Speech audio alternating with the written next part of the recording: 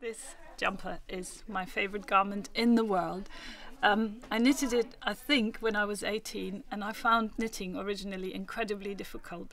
This is the first knitted garment I ever made that was successful, and I sort of designed it myself, which is why it has this enormous collar. It's very easy to make. It's just round and round in a circle. And when I got to the end of the sleeves, I realized that I am a very loose knitter, so I cannot make tight sleeves. So I said to my mum, who's a fantastic knitter, could you knit the cuffs for me? So she got tiny needles out and made these cuffs. Now, 18, I said. I am now 57. My mum has long since passed.